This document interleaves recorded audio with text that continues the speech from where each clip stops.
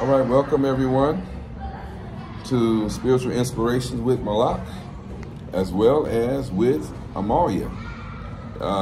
We are very excited to come to you after being on a long break, so to speak, but it's not really a break.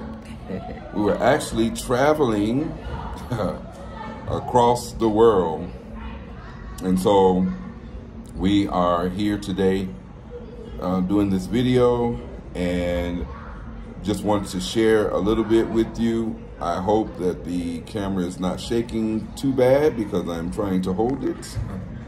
And if it is, please forgive me for not being as steady as I should be. But we're kind of impromptu. We are here on our balcony and trying to do this video so that we can kind of share our spiritual perspective as it relates to our travel experience. Amalia, would you like to say anything to our audience? Hello everyone, coming to you from Nairobi, Kenya, and excited to share the new topic that we have to share with you today. All right, so we want to talk about some things that not most people, I should say. There are people who deal with levels of fear, especially when it comes down to flying internationally, because we're not talking about a 1 hour or a 2 hour journey. We're speaking about many hours off the ground in the air. And not just in the air a little bit, but up about 42 to 43,000 feet in the air, traveling for 14 straight hours in the air. And the different things that can take place while traveling that can leave you a little bit unnerved, especially if you're not used to flying. And this was my wife's first time flying.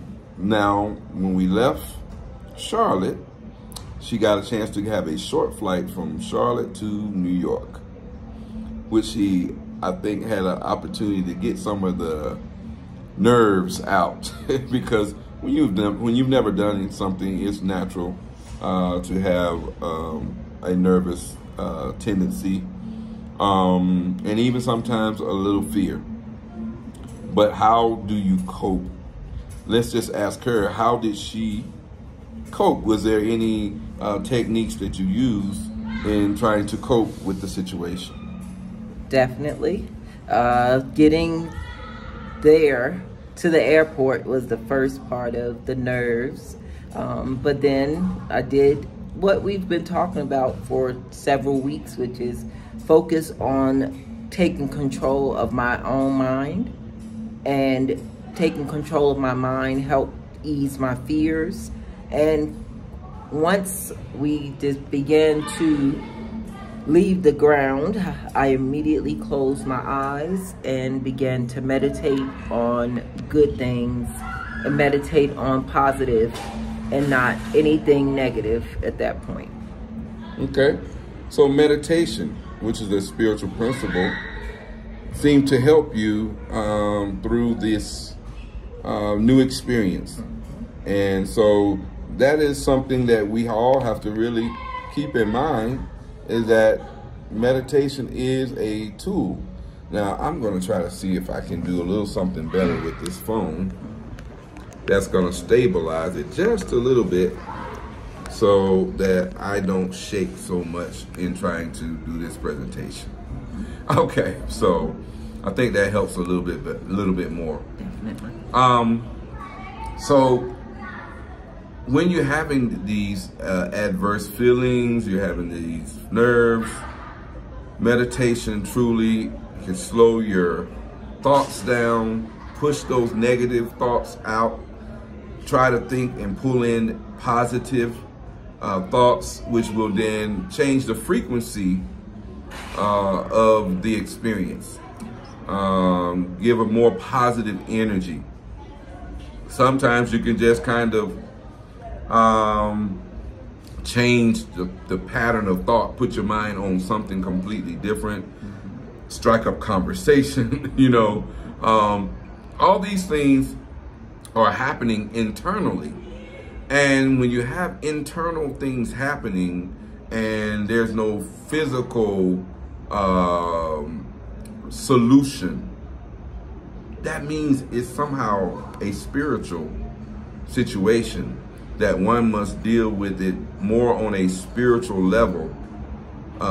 Meditation, positive thinking, all of these types of things, changing the narrative of what's going on at that moment to produce a more positive outcome in your, at least in your mind, because your mind has a way of either making things better or worse. Yes.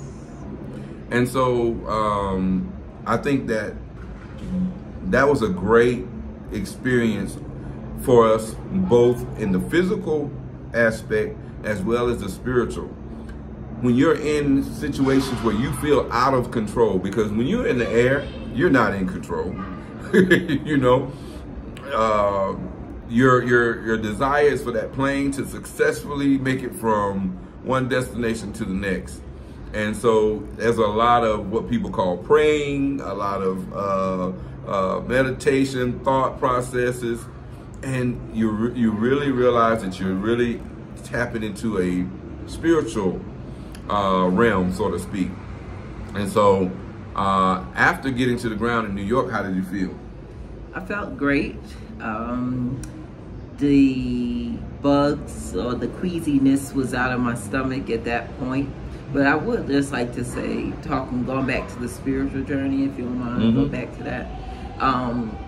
When you're up there, spiritually, we tend to all want to depend on the Creator, right? And we know that nothing can happen without us depending on the Creator. So not one bit of my focus was on the pilot. Not one bit of my focus was on getting to the destination, but I felt very comfortable that the Creator had me in His hands, or was holding me. And so spiritually, going back to all of it is a journey of you making sure that you are not walking in fear, because if I would have had one bit of fear, the planes, people have probably taken planes way more than me, of course, but you are on a small plane, which can make you feel claustrophobic, right? And that if I had any amount of fear, I could have started hyperventilating, started not feeling well. So definitely get yourself to a spiritual plane in your mind. You know the saying, the mind is a terrible thing to waste. Instead of wasting your thoughts on the negative, use your mind to focus on the good things. And before I left, of course, I did that great meditation of trying to connect my spirit being with the Creator, becoming one with the Creator, and feeling calm, and doing it in an everyday life. Help me do it on the plane. But spiritually, I will have to say, maybe not, that's not the journey for everyone with the plane.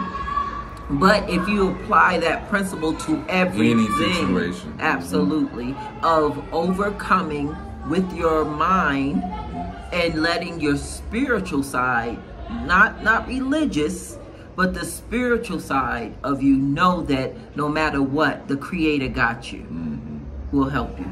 That's right. Sounds that's right. Yeah, I don't have anything to add to that. So, we left New York knowing that we would be in the air now for 14 straight hours. And at this point, you've got a taste of what it was like. Now you just really have to settle your spirit, because this is not a 1-2 hour thing. You need to just settle your spirit, get your mind right, and just be ready to take the journey. And in any aspect of life, you have your mind right to take the journey. I don't care if it's work, I don't care if it's family, marriage, whatever it is. You know there's going to be some turbulences along the way. You know there may be times when alarm bells go off, or some type of, you know, situation where you're uncomfortable. You know, I got a bad cramp in my leg, and I had to deal with that situation. You know, didn't have enough water. That's really what it was all about. I should have drank more water prior to those flights, and I usually do drink quite a bit of water, but so much was going on that water ended up being the last thing kind of on my mind. But I ended up with a cramp episode. So just dealing with life situation through spiritual principles is a must, no matter what your situation is. Now we want to shift gears because go I want ahead. to say something. She about got to add this. something. I do. I want to add to that cramp, right? How when Malak did get that cramp, I had to move to the window seat.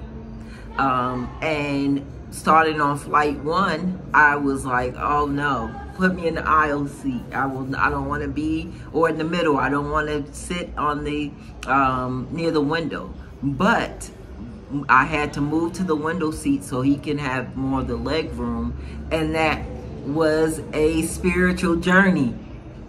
Oh my goodness, such a spiritual journey. I think you might be about to go into that, but that was a spiritual journey, moving to that window seat. And I'll let you start, and I'll tell about it. All right.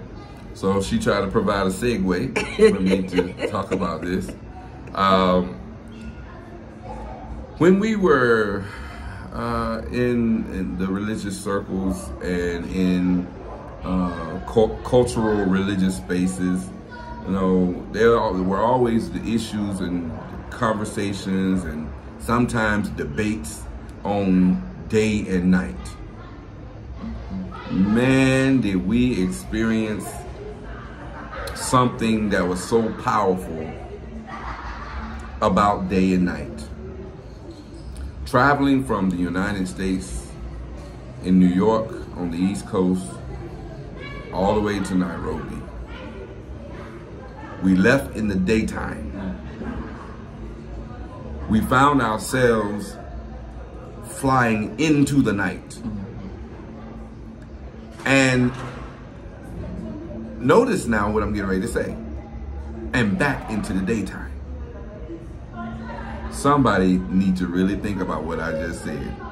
On a 14-hour flight, we left in the daytime, flew into the night, and flew back into the day before our flight was over. I don't know if you got it, but I'm gonna let you share what you want to share, then I'll round it up. That spiritual journey was, I was looking out the window, watching everything. My goal was to see if I can see the sunrise, right? Or the sunset, actually, because we left New York about, what, noon? No, it was 1:45. 1:45 in the afternoon. So I was like, oh well, maybe I'm gonna be able to drive right into looking at the sun going down. That's gonna be beautiful. Instead, it went pitch black, like no sundown. no sun. And it was only about, what, maybe 6 hours in or something like that. Maybe. I don't even know if it was that many hours. Maybe not, because we were going straight across the ocean. It actually was. It was on the clock in the east at that time. It was about 4. Because I remember looking at my clock, and we were riding over what was known as Casablanca. And I remember looking at the map because she showed me how to look at it. And when I say pitch black, like, I'm not talking about a little bit of dark. I'm talking about, it felt like light to dark, completely dark. And with that complete darkness, we ended up, it ended up having to be in a topic of conversation because Daniel was sitting in another place and he's like, man, did y'all experience that? It felt like a new journey. But here's the thing. We went from our time and skipped ahead about 6 hours, I think, in that time of the day, the next day. So when we left, it was on a, Monday? Yes. And the 6 hour ride, we were already in Tuesday. It was already Tuesday. That was so amazing to me that spiritually, it took me to another level that I began to say, okay, all that I knew, I know no more. All that I thought I knew, because when you are taught in the U.S., everything that we are taught in the U.S. is based on everything. They base everything off of them. So you think everybody else around you is dealing with what U.S. laws, principles, everything. We think that they're like the dominant everything. Mm-hmm. And at that point, I realized that the dominance was the Creator. Mm-hmm. I realized that there's nothing that we can do about anything because we jumped ahead a whole day. So the other thing I realized was there's always a big topic about day and night, especially in some of the religious circles, right? And so I started saying, we have been arguing or debating of when the Shabbat starts.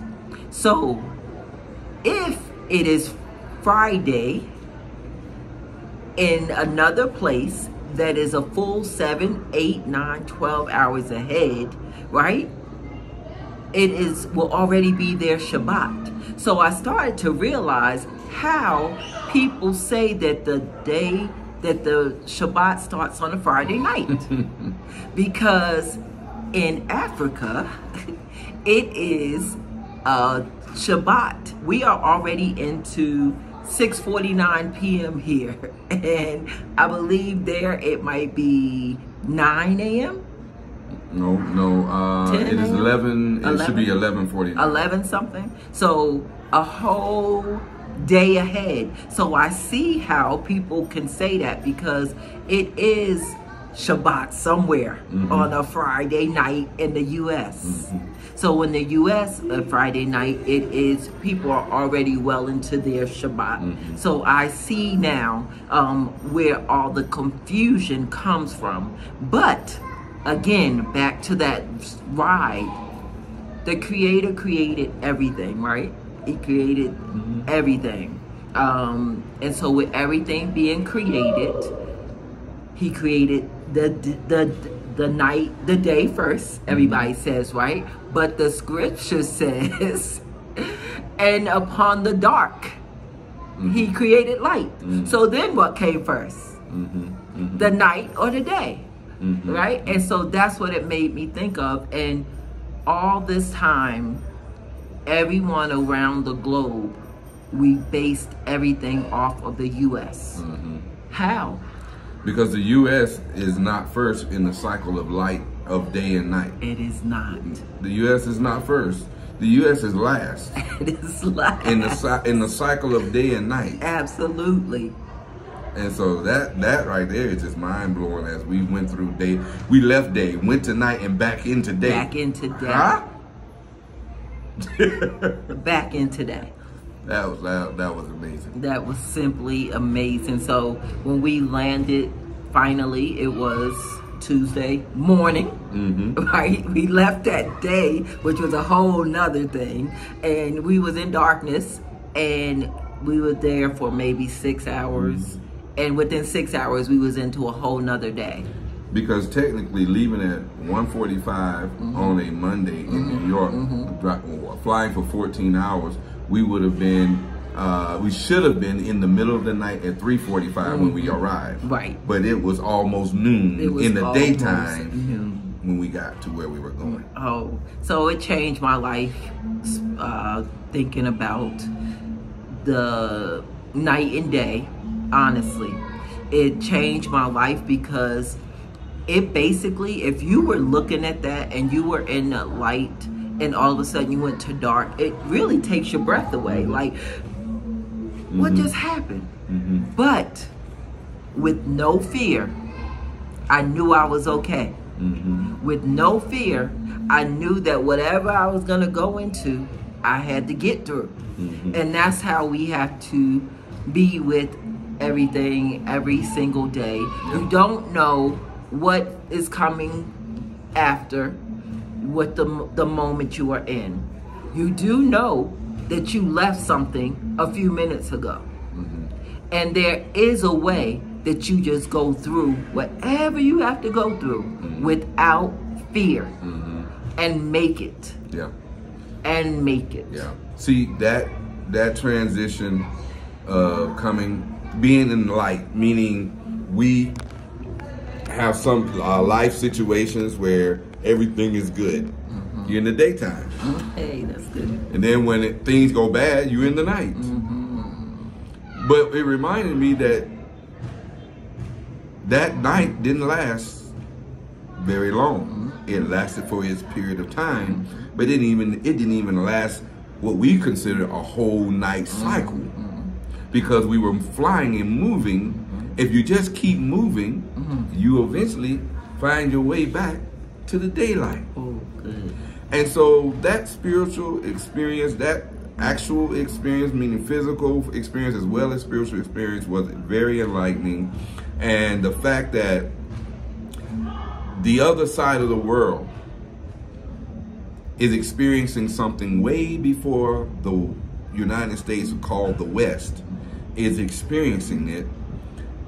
When we try to base some things based on a principle of being actually second fiddle to the world, as far as the Creator's power that He made the earth. He made the earth and the light of day and night to happen on another side of the earth before it ever comes to the United States. That is eye-opening. You can say, well, yeah, you should have already known. Yeah, we know that in our head. But when you see it happening with your own eyes and you experience going from day into night and back into the day, going in one direction. We're not talking about going out of day into the night and turning back around and coming back to day. We're talking about being in day, going to night, and continue to go till you hit day again. Seemingly, that's kind of impossible, but it happened.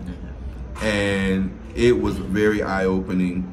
And I see how this clearly is another point of emphasis and evidence about the Bible and how this thing was made by man and how he tried to take this thing, and now we have people teaching it as if everything was taking place in America. It just can't be.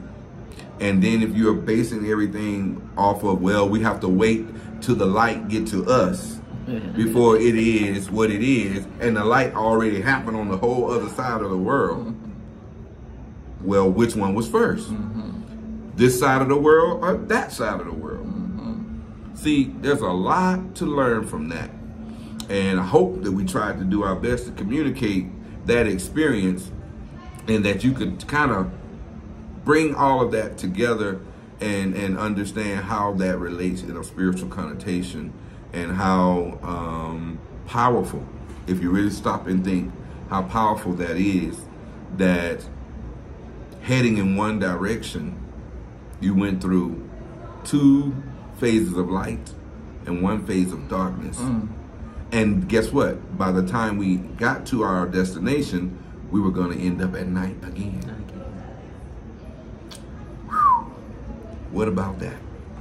So, I'd just like to leave my spiritual nugget. Go ahead. As always, I would like to try to leave us all with some kind of spiritual nugget. And today we talked about fear. So my spiritual nugget to everyone today is, you can get through those dark times because light is just right there waiting for you. You can make it through any of those times that come, because you're going to start with light. You're going to have a moment of darkness, but you're going to have light again. And spiritually, your mind, you can overcome those things. Becoming one with the Creator, knowing yourself, as we said before, and controlling your mind. Fear is only going to overtake you because you allow it. Kick fear in the butt and become spiritually empowered. All right, wonderful. All right, we hope that we've said something to at least kind of stir some thoughts and allow you to have an opportunity to meditate on what we've said and to think about some of the things we said. And we're doing great here in Nairobi, Kenya. We love and miss all of you who we've spent many years with. We hope to see some of you soon whenever we travel back, or if you happen to travel this way. And so if not, you know, we will continue to communicate the best we can, but we are here to enjoy our life. We're here to have a level of peace in our hearts and our minds. There's a lot of things happening in the USA, and we just really wanted to we're approaching those what we call retirement years. And we want to spend those times in a level of peace, in a level of the new light, joy, and rest from all the turmoil and all the years that we've dedicated in the religious spaces. This has just been wonderful, and we hope that those of you who you were part of our life on a regular basis understand that, you know, it's now time for me and my family, those that chose to come, and, you know, if some of my family decides to come later, hey, we'll receive them. But those that decide to come now, we're just here to try to build a life of happiness and joy and peace for the remainder of time that we have here on this earth. One thing that's been very constant: you are born, you live, and you die. And we only have one life to try to make the best of it. So we're here, we're loving it, we're enjoying it, we're at peace. We see melanation everywhere. So we see so much chocolate. It is just delicious. So refreshing. So just wanted to come and touch bases with you, and we look forward to another opportunity to share with you. But before we go, don't forget to like, share, and subscribe. And also, if you haven't subscribed to my other channel, and that is What Time Is It? We're going to change it to What Time Is It with Malak. But right now it says What Time Is It at What Time Is It -M5K. That is how you find me, because there's a lot of channels that says What Time Is It? All right. So if you want to find me specifically, that is how you would find me. And so stay tuned for the videos with What Time Is It, as we travel, as we show you videos and pictures of the different areas that we go to and the different experiences that we have. We have this channel to deal with more of the spirituality, that channel to deal with more of the international travel. And so if you can, share the video with others, encourage them to subscribe and like the videos, leave a comment, you know, and we'll look forward to seeing you on this channel or on that channel. All right. Have a wonderful day or night, wherever you are. And we will too. We love you, and we'll see you next time. Say bye in Swahili. Kwaheri. Bye. Kwaheri. Kwaheri. Kwaheri. All right, means bye.